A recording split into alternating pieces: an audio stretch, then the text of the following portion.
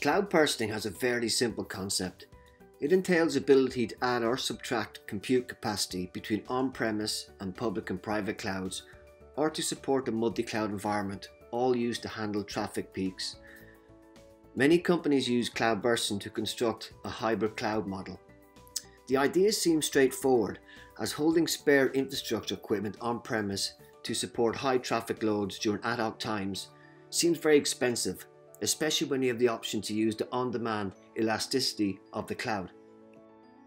An example of cloudbursting could be an application supporting some kind of online activity, such as an online shop, and at certain times during the day you expect to receive additional traffic that your existing on-premise infrastructure simply cannot handle. In this case, you architect the front end of the application in the cloud with the ability to scale on demand.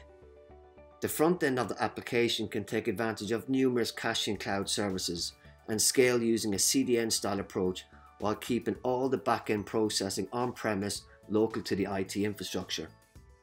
The theory sounds useful, but in reality it introduces much complexity that could lead to poor application performance. The complexity of the application design and the ability to acquire new skills required to design the application to leverage cloudbursting is high. Complexities arise with orchestration between on and off premise applications and multi-cloud scenarios. IP routing, access to data, bandwidth and of course latency need to be taken into consideration. And a reliable system to tell you when you've reached traffic limits needs to be used too. You also need to be able to measure application response times in real time and then scale to the cloud when needed. You also need mechanisms to tell you when to scale back down to on-premise locations. There are many moving parts here, and they all add to complexity and costs in some form or another. Public clouds are also expensive, and if you scale a large amount of compute, you don't want to stay up there for very long.